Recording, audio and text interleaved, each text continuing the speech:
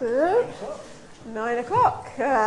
Okay, really tripping over the furniture.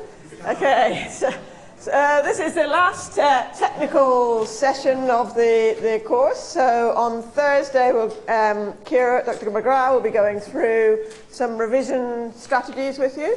But today we'll finish off looking at attitude, determination, and control.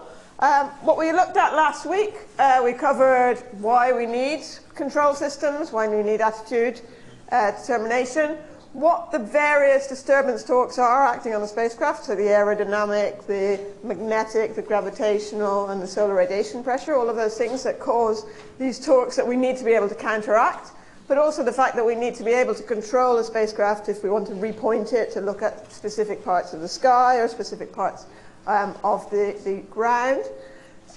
We looked at how we estimate torque requirements for different types of maneuvers. So very quickly, briefly at the end, we looked at if we're doing a slew maneuver or if we're trying to maintain, so trying to do that momentum dumping that we've got as we're building up torque. So today I want to finish off looking at attitude determination hardware. So actually, how do we determine our attitude from our spacecraft? What sort of hardware do we use? What sort of references can we use in order to understand where our spacecraft is pointing? And also attitude control hardware. So how do we actually make sure our spacecraft points in the right direction and control the direction that we're pointing in? So have we got any questions before we start, or are we fairly happy just to dive in? Yeah? Hopefully, this is a few slides, so hopefully we might finish a little bit early, but we'll see how we get on. Okay, so in terms of sort of knowing where we want our spacecraft to point, or determining our attitude, we've got a number of different references that we can use. So these are points of reference that we can say, if we know from what direction that point of reference is, we can work out where our spacecraft is pointing. So one of these is the sun, so very big, bright star in the sky that we can definitely know what direction that is. So it's very bright, it's very unambiguous. We don't need very much power in order to be able to identify where the sun is, so we can use very low power sensors to do that. You need to know the direction. If you're using solar arrays to power a spacecraft, you'll need to be able to point those solar arrays in the direction of the sun. So you need to, at some point, know where the sun is, particularly for solar-powered spacecraft. And you always need to know where it is if you've got telescopes or very sensitive equipment on board, so that you don't blind them, so you don't suddenly point into the sun without knowing where it is. So it's a good sort of reference to know. But it may be eclipsed during certain periods of the orbit, so it's not always there as a reference direction. So you just need to be cautious of that. And there are some angular diameter limits, okay, to the accuracy that you can use the solar reference vector as a reference point. You could also use the planet. So you can look down at the Earth's limb, so the edge of the Earth, and tell what direction you're pointing in based on that. You can know in what direction relation to the Earth that you're pointing.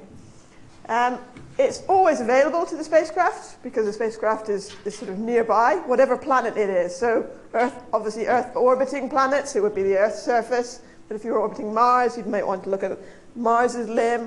So whatever planet that you're orbiting, that's always there in field of view for the spacecraft. So it's a good direction. It's generally quite bright and unambiguous. So you can use relatively low power sensors. And it's needed for a number of payloads. If you're observing the Earth, or if you're observing Mars, or whatever planet you're observing, you would need to know the direction of the Earth or the planet that you're orbiting. So it's important. And it's relatively easy kind of to analyze. For horizon sensors, you need to be scanning. So that means you need some sort of sensor that's moving in relation to that horizon to be able to detect where that horizon is. So that can be a challenge if your spacecraft's not spinning, or you might have to have some sort of spin component on board or sensor that spins. Most must protect the sensor from the sun. Okay, so yeah, that's these sensors are very, very sensitive. So again, they can be damaged by pointing directly at the sun. So you need to be able to protect them, have some sort of hood over them, or know where the sun direction is. And there's a limit to the accuracy that you can get with these. So about 0.1 degree is generally kind of the accuracy you can get. The magnetic field is another reference. So not all planets have a nice structured magnetic field like the Earth. Some of them are a bit more unstructured. Certainly the Moon is quite unstructured magnetic field. But where there is a very good kind of reference for the magnetic field, and we know we have good knowledge of that magnetic field, we can use that as a reference direction. So we can use that to kind of know where we're pointing. It can be very cost effective in that respect because the sensors are quite simple and low power. And it's pretty much always there. Okay, so we can't be blinded by it. So the sensors, it doesn't matter if the sensors are pointing towards the sun, that doesn't blind them. So it's quite a robust measurement in that way. But it's not great resolution. So about anywhere sort of greater than 0.5 degrees. So it's kind of, in respect to the planet's horizon or the sun as a point, both of them are much, much more accurate than the magnetic field. And it's only near the Earth or near the planet's surface. So as you get further away, that limits the accuracy. And as I said, for planets or planetary bodies or moons that don't really have a good magnetic field, clear magnetic field, then it's not really relevant, or magnetic field that we've mapped effectively. And in order to be able to very accurately measure it, your spacecraft has to be, or the sensor has to be, in a region that's very magnetically clean. So if you've got magnetic fields on board the spacecraft or some instruments that are going to interfere with that, then that can cause an issue. So the final sort of reference vectors that we use, or reference directions, are the stars. So these are very far distant stars. And we can use them, particularly if we're looking at inertial things. They're very, very accurate to 0.001 degree. They're available anywhere, so you can have, it doesn't matter which stars you're looking at, as long as you use the patterns that are available and that you have knowledge of. So we've mapped out most of the stars that we can see in the sky and constellations and things. So we have good knowledge of what the star patterns are. But you don't even need to know exactly what the patterns are. You can just map the track, kind of what those patterns are moving through your field of view. But this requires you to have a telescope. It requires you to have data on board, data processing on board to be able to do that. So there's quite a lot. It's quite a complex system, quite a heavy system. So a telescope, you can imagine, it's got optics to be able to pick up, detect the signal of the stars, the very far distant light that's coming from them. Identifying the stars can be quite time consuming, or identifying patterns within the stars that we're tracking. So we don't have to necessarily, so there are things called star mappers, which actually identify particular constellations and patterns that we know of. And then there are star trackers, which just pick up a pattern and look at how that pattern tracks across the field of view and use that. So star mappers are more accurate. It gives us a much more accurate dead pointing reckoning. But star trackers then are a little bit more rapid in terms of their response, because we don't need to look into a database to see what actual pattern is that. Do we map that onto which constellations? So we've got, but again, because it's a telescope, because it's got a very sensitive sensor, we can't use it when we're pointing directly at the sun. So there'll be a region where, around the sun where we're blinded, or we need to protect our sensor from that. And sometimes, particularly with star trackers, multiple stars can cause an issue. So if there's clumping together and it's difficult for the sensor, the algorithms to identify what those stars are, distinguish between those patterns, it can cause a difficulty. Okay, so any questions around any of that? Yep? So for noting the presence of star mappers and trackers, a mapper uses a database, right? Yes. So a mapper uses a database That's basically as if you've mapped the entire constellations. So it's referring, so it's finding out particularly what that pattern is. Whereas a star tracker just uses a pattern that it identifies and then sees how that pattern moves throughout the motion of the satellites to be able to see what that rate of movement is. Yeah? Okay, so any other questions, or we're all fairly happy with that? Okay, so these are the methods that we can use to determine our pointing, where we're actually pointing. How we actually implement this on a spacecraft, so on a spinner spacecraft, you might have, say, some sun sensor, so some sort of digital sensor that picks up the sun angle, and then you might have another one on the other side. Generally, you won't have it 90 degrees exactly, so you can be able to distinguish between the signals between the two different sensors. So you've got some sort of, because remember your spacecraft is spinning around, so you need to know which one which one is being kind of picking up the sun signal. So that always helps. If they're not exactly diametrically opposite to each other, then you can have a chance to understand which is which. And they generally have a kind of fan-shaped region that they look into. You might also have Earth horizon telescopes, and they will then be scanning naturally because it's spinning across the horizon of the Earth, and so you can use that then to detect the direction the spacecraft is pointing in. So those fan-shaped sensors detect the sun angle. So as the spacecraft's pointing, it can tell what direction the sun is pointing to, or the direction the sun is. The Earth horizon telescopes detect that direction where the Earth horizon is. And we can combine the knowledge of these two to actually determine where our spacecraft is pointing. So we get this sort of cone of the direction that the sun might be in, and we get this cone of the direction that the Earth might be in. And where these two intersect, those are two potential directions that the spacecraft is pointing at. And we can rule out one or the other depending on which data came from the sensors and the spinning. So that's why we don't have them diametrically opposite each other. So we just use that intersection to know which is more likely and which is more relevant. But we get two solutions basically from that. So any questions around that? So that's for spinner spacecraft. So remember, spinner spacecraft, we're using the spin of the spacecraft to kind of orientate the spacecraft and keep it in a fixed orientation. So that was one way we could control the attitude of our spacecraft, by using the spin and giving us, a bit like the little spinners we gave you last week, giving us that gyroscopic rigidity to keep the control of the spacecraft. So on a 3-axis satellite, we've got,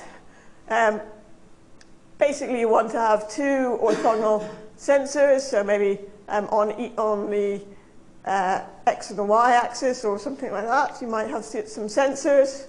So in this case, it's on the Z and the Y axis. And your spacecraft can then rotate around the X axis if that's pointing towards the sun, or around some axis close to that. So it's got some sun vector direction.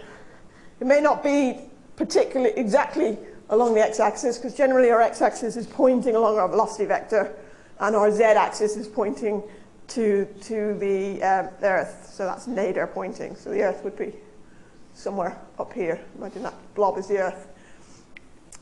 So that gives us some sort of reference vector. We need an additional reference vector to be absolute. So something like an Earth or a star mapper, in order to be able to kind of really understand what direction we're pointing. Oh. So there's a kind of combination that we need to use, and then we need to fuse all of that data, as we did with the spinner, to be able to determine exactly the direction that we're pointing. Right, so any questions around that? It's fairly straightforward, I think. Just what sort of sensors do we need on board? So now we can go and look at the types of hardware that we've got. So we have these 2 different things. We've got our reference sensors, which tell us, sort of, give us a vector reference of where we're pointing. And then we've got inertial sensors, which tell us sort of how how we're drifting from that reference vector. So the inertial sensors are accelerometers. They're telling us our acceleration rates, but we need to have an absolute reference to give us if we know the drift from that initial reference point, then we can work out how far away we've gone from that. So a combination of our reference sensors and our inertial or acceleration sensors will help us understand in real time where the spacecraft is pointing. So, as I said before, some typical sensors are sun sensors. So this is what a sun sensor, small sun sensor might look like. So it's got these kind of shielding area to shield out some of the sun, so it knows kind of where the sun's rays are coming in from, and then it'll have like a little CCD or little sun-sensitive chip in there, effectively like a solar panel. So it knows, so it's a PN junction that knows detects when sunlight falls on it, and it creates a current, creates a voltage. We've got these Earth horizon sensors. So I said they've got these big telescopes to be able to kind of detect. So they're relatively heavy, but not so heavy as star trackers. But you might have them pointing in different directions on board the spacecraft, so that when the spacecraft's spinning around, it's got different fan attitudes that it can look at. And then finally, a star sensor looks a bit like this. So you see it's got a big kind of telescope. This big hood region here is stopping the sensor from being blinded if it's going to be kind of moving towards the sun. And then you've got probably optics in there, and then that will plug into your attitude determination control system. There'll be a computer on board that can do all of the mapping and do all of the tracking stuff. So those are particularly what that sort of hardware looks like. We've got any questions around that? No? Okay, so then we've got our inertial or acceleration sensors, and these could be something like space gyroscopes. So these are what we have on the ISS. These gyroscopes all packaged up, and they're spinning, and so as the orientation of the spacecraft changes, then that gyroscope will move within it because it's maintained. The spacecraft will move around it, and then we'll be able to tell how that spacecraft is moving around those gyroscopes, and then what that rate of change of the spacecraft is in relation to some fixed attitude. You can get drift in these gyroscopes, so over time we need to be able to kind of reassess, and that's where we use our reference sensors to reassess our direction, because we get a little bit of gyroscopic drift over time. It doesn't always point exactly where at the direction as it's spinning. There's this tiny little bit of drift. Depending on how good the gyroscope is, the drift is lower. So a more accurate gyroscope will have a very low drift rate, but there will still be drift rates, so we'll still need to have some sort of absolute reference. Some sort of absolute reference from some of these types of sensors to be able to kind of realign the system. So, got any questions around that? No? Okay. I know it's Monday morning, it's fairly... Okay, so we're happy to move on? Yep. Okay. So then how do we control our directions? Okay, so there we have our things that we call internal actuators, and we have external actuators. So what do you think internal actuators are? They're located entirely within the vehicle's body.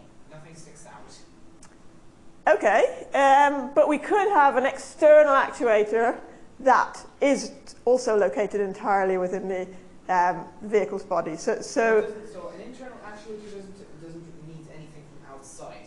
It doesn't need a magnetic field. It doesn't need Newton's third law. It can work perfectly fine in anything because it doesn't need anything from outside. All it just needs is a bit of power, and you're on. Yeah. Okay, so that's a bit more of an accurate description. It doesn't need an external force to make it. So we're not actually creating an external force on the spacecraft with our internal actuators. What we're actually doing with internal actuators are we are translating momentum from one axis of the spacecraft to another. So the total momentum of the spacecraft remains constant, but we just translate where that momentum is, on which axis. And that's important because we could, if one of our axes is spinning up because it's got a big solar panel and it's been acted on by solar radiation pressure and that's causing the spacecraft to spin in a particular direction, we can use a reaction wheel or a momentum wheel. Okay, so these are our internal actuators to translate the momentum on that one axis that we don't want spinning into the momentum wheel or reaction wheel. So it basically absorbs that momentum. And so it starts spinning up internally, but then the spacecraft is fixed. The rest of the body of the spacecraft starts to become fixed. Okay, so we're just taking that momentum and kind of storing it somewhere. But what do you think happens over time if we store that momentum? Are we going to be able to infinitely store a momentum? No, so we need some way to release that momentum. So that's where we have external actuators. So, reaction wheels and control moment gyros, all internal actuators.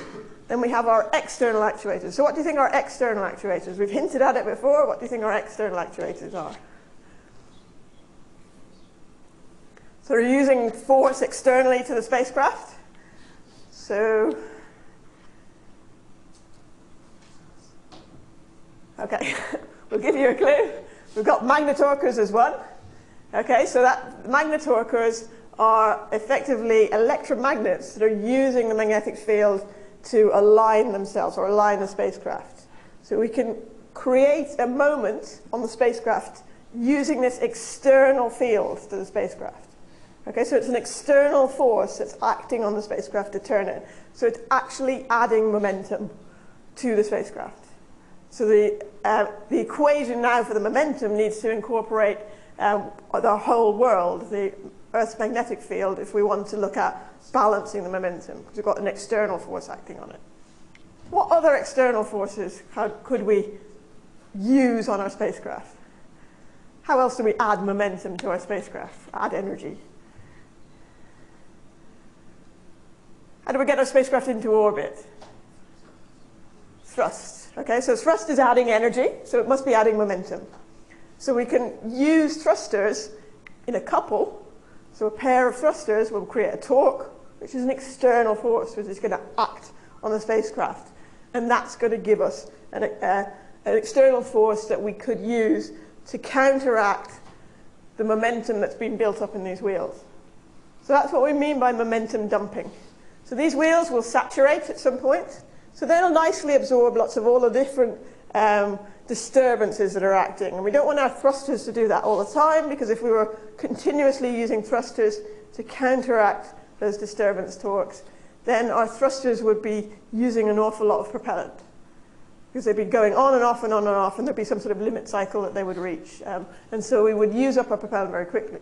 So what we want to do is put all of that momentum into a wheel over time, and then at a period of time we do a big maneuver to release that momentum and zero the wheel spin, and then we can go back to the beginning and use that. So it's a bit like a capacitor. It builds up, it stores the momentum for a period of time until we can then set the thrusters to do some sort of maneuver. So you need both. You need external torquers and you need internal torquers generally if you want to have a good attitude control system, to be able to control your attitude. The internal torquers are sort of damping all the time, and then the external torquers are being used to dump the momentum. Oh, sorry, moved on. Okay, so any questions around that? Anything you're not quite sure about? No? Okay, so we can move on. I think so. This is what our reaction or momentum wheel looks like. So you can imagine, why do we want to put a lot of the mass on the outside of the wheel? It looks a bit like a bicycle wheel with all the mass kind of pointing on the outside. Yep.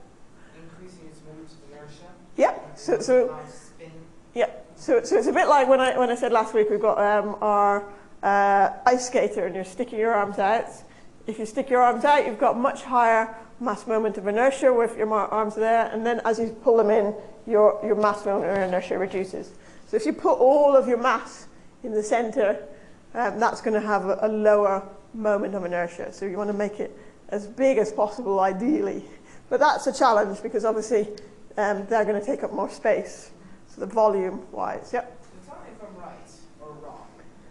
So with this, mass on the outside, you're storing more energy at the same speed.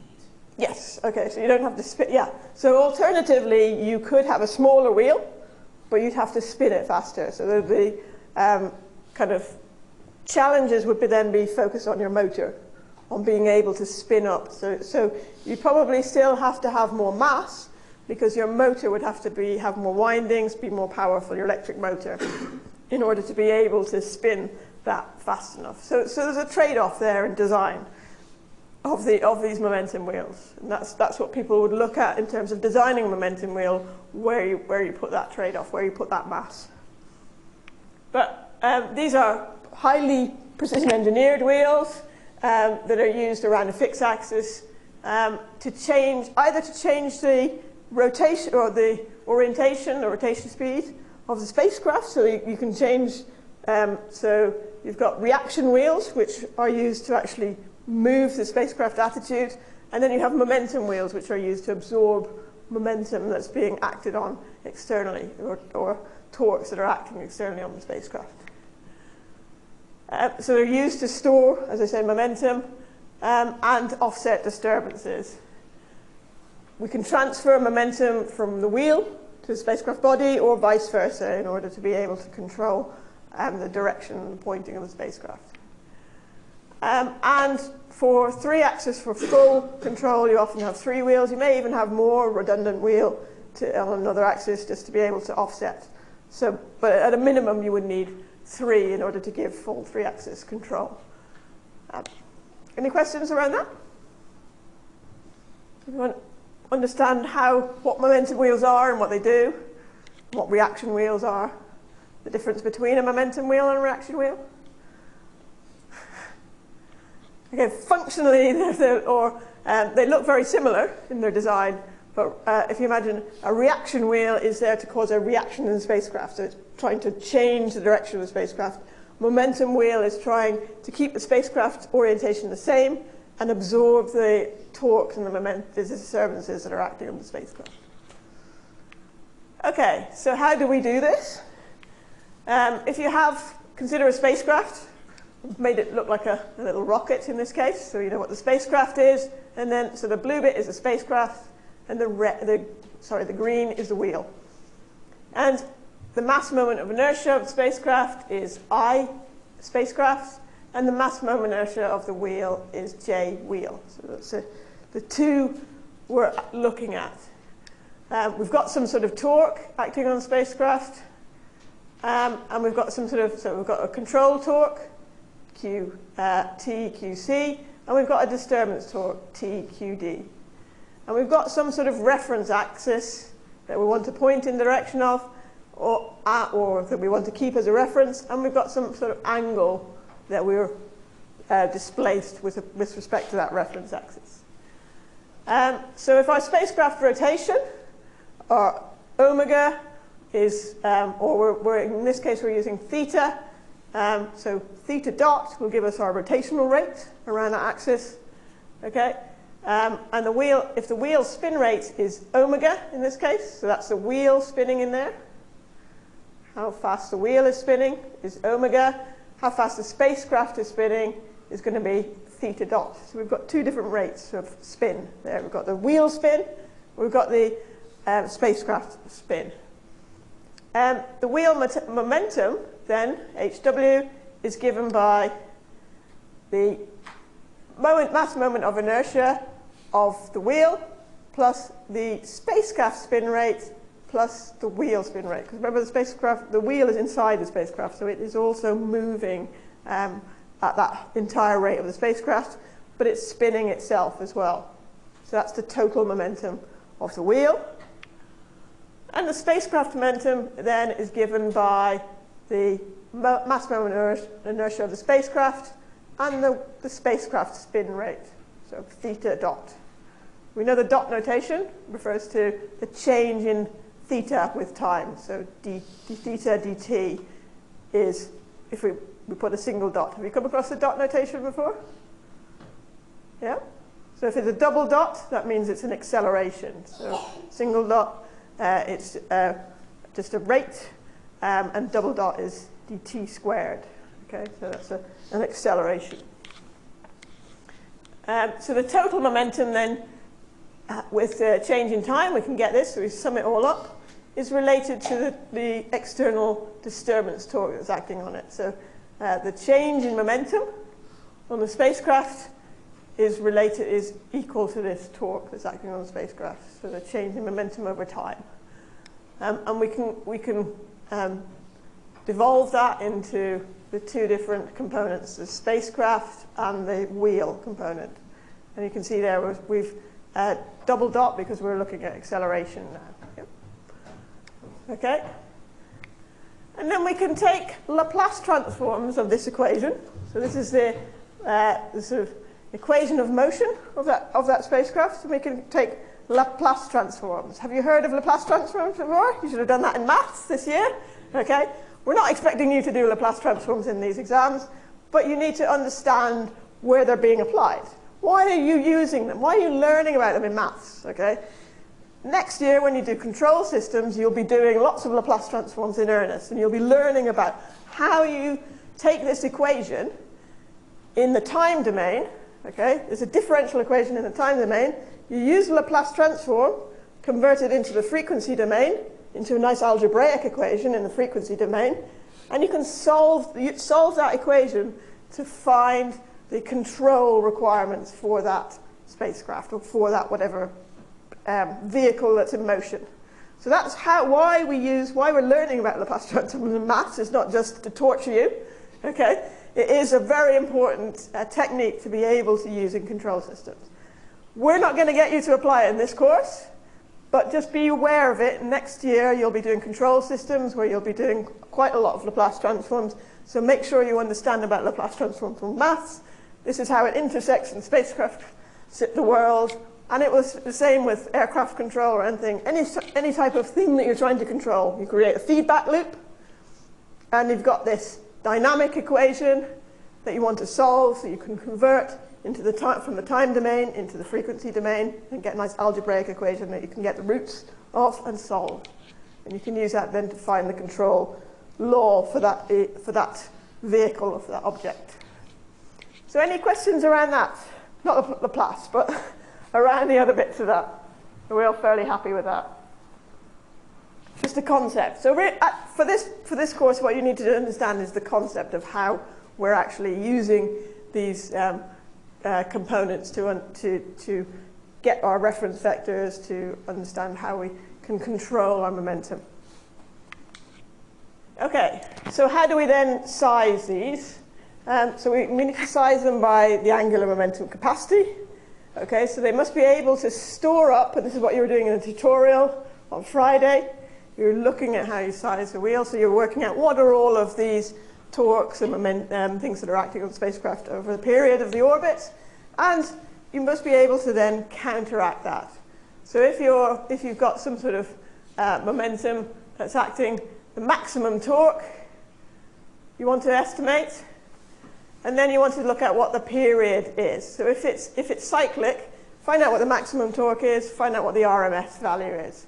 Yeah? So that equation there just basically gives the, if you know it's acting in some sort of sinusoidal way over the orbital period, you can just get the RMS value and work out what the sort of average torque it needs to be able to manage over that time. Okay, so rather than, or you could plot that equation and then integrate it. An easier way would just be to get the RMS value and assume then it's relatively constant. Okay, so then we can integrate over that to get the worst case, and we can work out then what the maximum needs to be. If we want to affect a particular change in angle, okay, so if we want to have a particular angular change, then again it would be the maximum over the time duration that we want that angle to happen over. Okay, so if we want it to happen really quickly, we're going to need more momentum in order to do that, because our momentum wheel is going to have to store more momentum to be able to actuate over a much shorter time. Okay, so that's going to increase the size of the momentum wheel. So you can see it's directly proportional to the time duration that we've got there. Okay, Any questions around that? Sorry. We're happy with that? Yep. Okay. So what's the hardware look like to actually control these? We've got, I mentioned before, our magnetorquers. So these are our external torquers. And they are generating these moments using the Earth's magnetic field. How do they do this? So an electromagnet, we've got to put a current through a wire, and it's got a wire coiled around some sort of central bar, some sort of central bar of material that can be magnetized, okay, that can create our electromagnet. But we've obviously got to put power in to get the current to go around. So we've got to be able to calculate how much power do we need to generate this. So they're basically rod-like magnets, so they might be orientated. You sometimes will see them in very small satellites. They might be built into the solar panels, and you'll see these kind of loops of wire that will be used as a sort of electromagnet, and the whole solar panel will have that kind of mounted on the back. Or you might have it built into various components within the spacecraft. Or it may be just a separate component all in itself that's a kind of tube that looks like a rod, a bar magnet. They're limited to sort of medium or lower altitudes, because what do we know about the Earth's magnetic field as we get further away from the Earth's surface? What happens to it?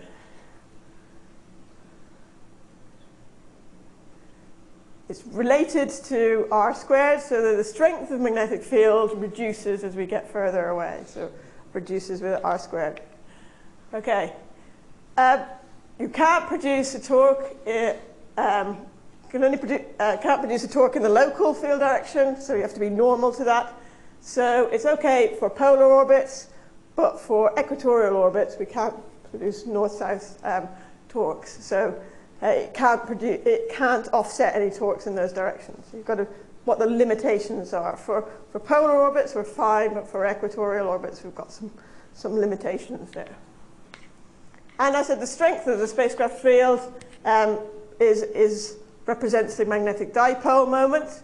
So we want to increase that strength of that magnetic field in order to be able to increase this dipole moment. So we're effectively orientating the spacecraft in a particular direction by increasing its magnetic field in a particular direction, or its dipole moment. But that's going to interact with other sensitive equipment on board the spacecraft. So we need to be conscious of that as well.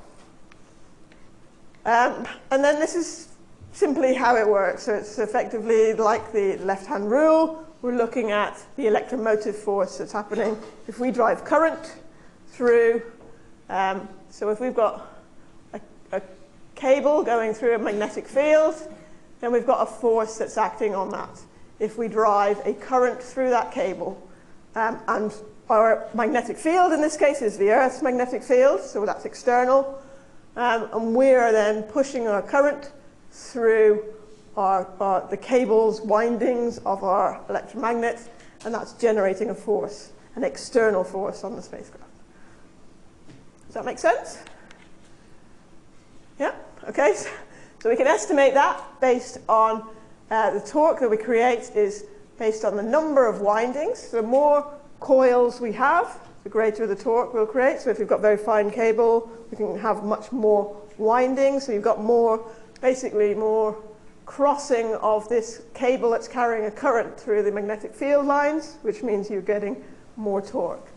Okay? The current as well. So you can either have, you could balance that. You could have more windings or a thicker cable that can carry greater current. And then the cross-sectional area gives us this, all of this gives us the sort of torque that we can estimate from that. Oh, so any questions around that? Are we happy with that? Yes? Okay. And we looked at last week how we can use gravity gradients as well to orientate the spacecraft. So our spacecraft can be orientated, if it's very long, which has a long slender geometry like this, it will orientate itself naturally within the gravitational field. Because that's just because the difference between the gravitational force here on the spacecraft and the gravitational force here causes this torque which moves the spacecraft. Okay, so it's a passive technique because we don't need any power in order to do this, but we do have need to have very good control on the spacecraft geometry. So it might create a spacecraft geometry that's not optimum necessarily, because in order to do this we need a very long, slender geometry. You might have a semi-passive system that has these arms that could move in and out, and that could change the sort of how well the spacecraft is orientated along that gravity gradient and could reorientate itself. But generally, passively, you would just want to have it sort of fixed geometry and it orientates itself. So the axis with the maximum moment of inertia will align to the normal.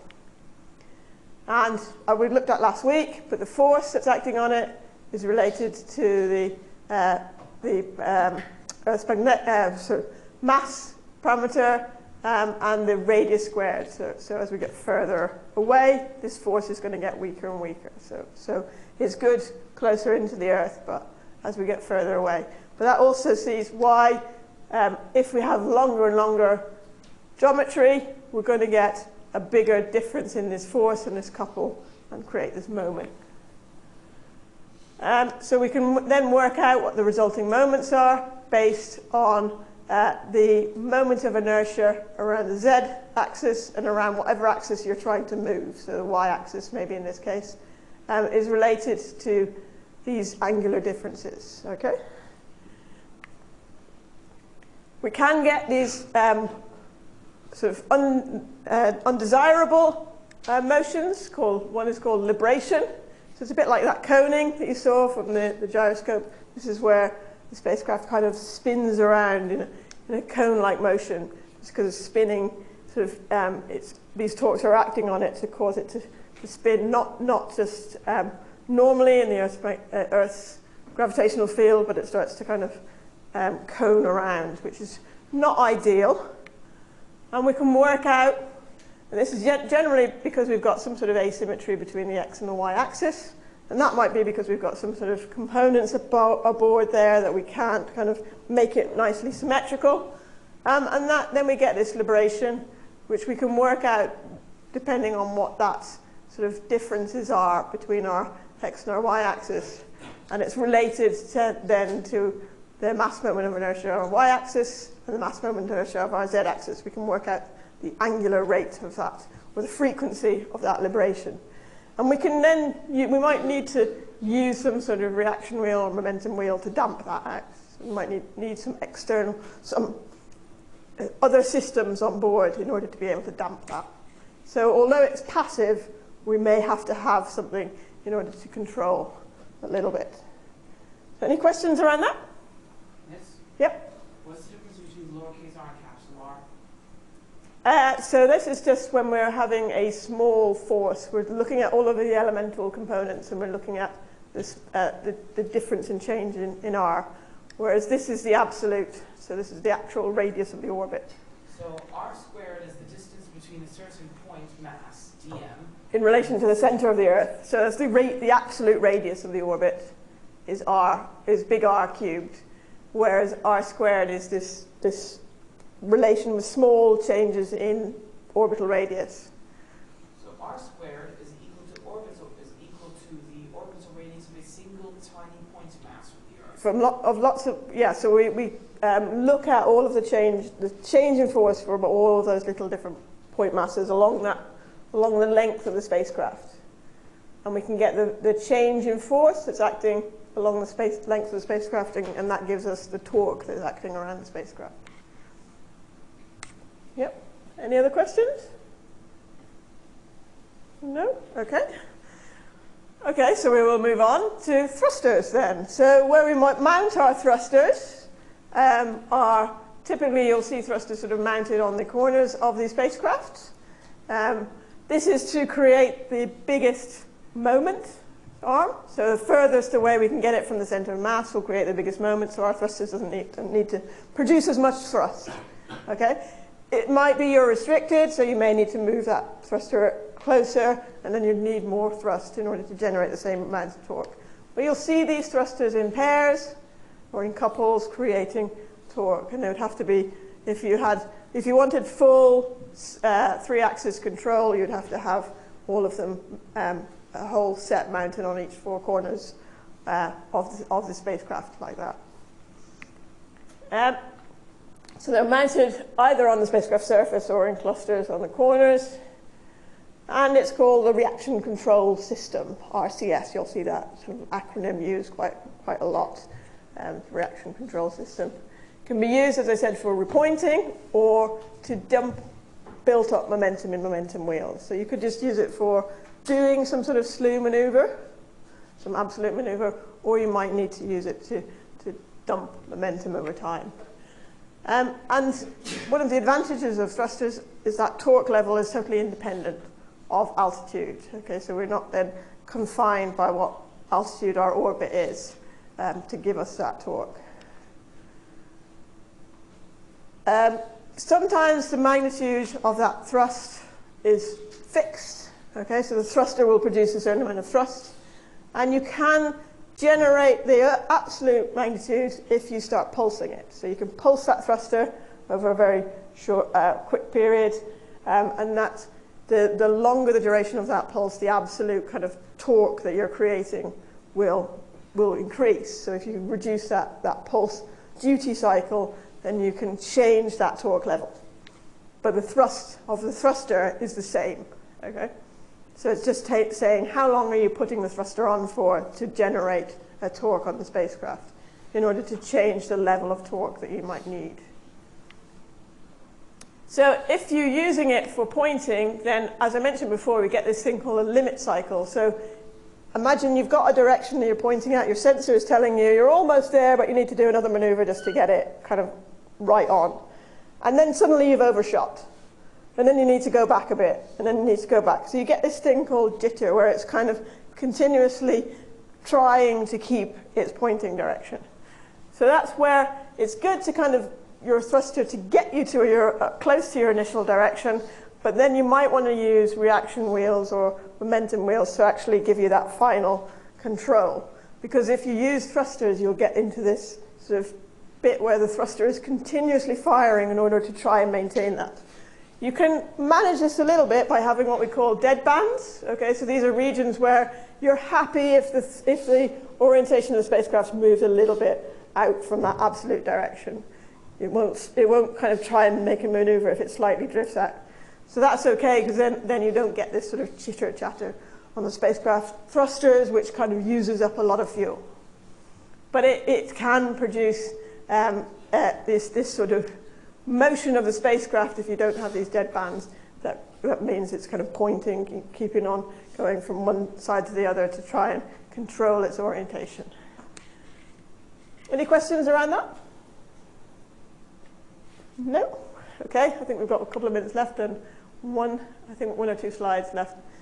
So if we want to control size thrusters for doing various maneuvers, we can consider what the thrust level is to do some sort of maneuver, and consider it the thrust level needed to offset some sort of worst disturbance torque.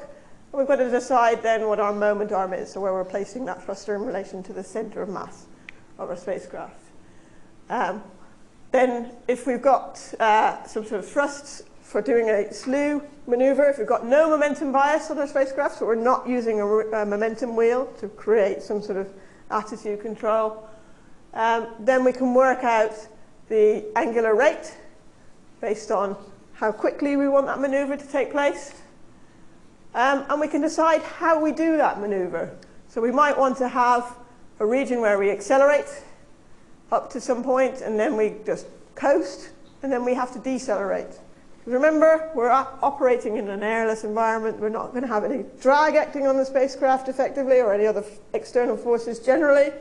Okay, there may be some disturbances, but generally we won't have anything slowing that spacecraft down. So if we accelerate and spin it in one direction, we've got to decelerate it to stop it and make sure that it stops in a particular orientation.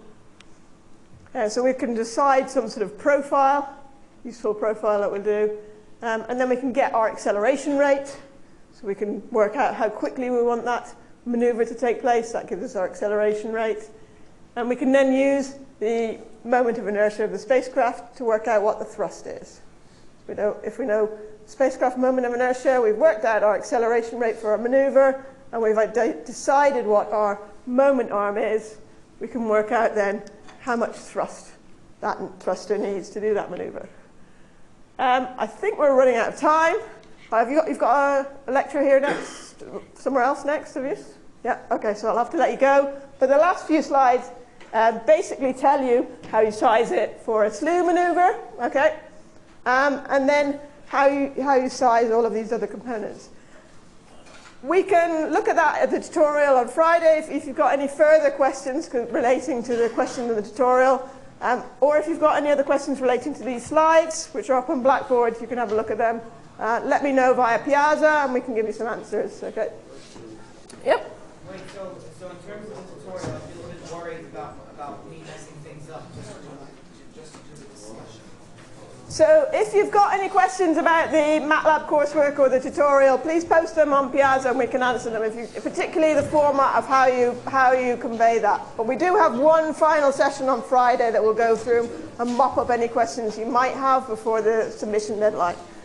It's only an hour long, though. Yes, it's only an hour long, so I suggest you're prepared or you ask some questions on Piazza if you've got anything that's really, really kind of worrying you.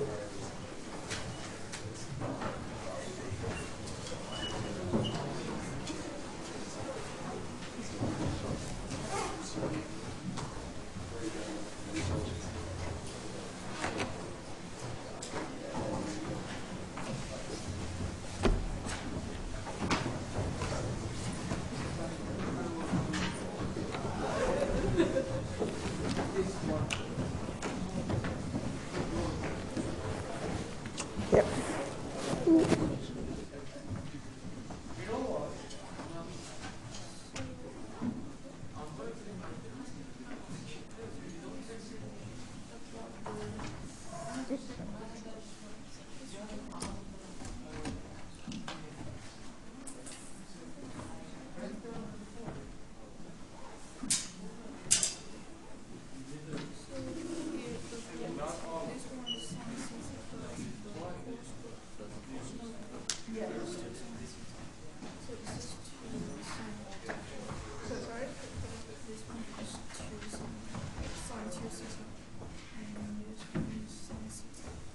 So there might be a typo.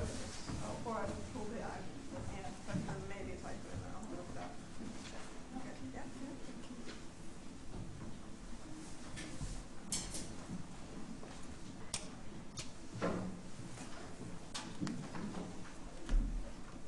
Back to Mac.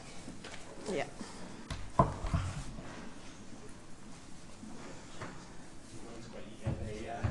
Put a question up on the catapult during the lecture. Really? Yeah. About the content? About mental wheels. Okay. Yeah. Wow. That is keen. So, but yeah. I haven't beaten that to them yet. We need to have, Sorry? we need to have them have a live Q&A. Yeah, I mean, well, me and Ian, that's what we were talking about on the. They don't like asking questions, a lot of them. So.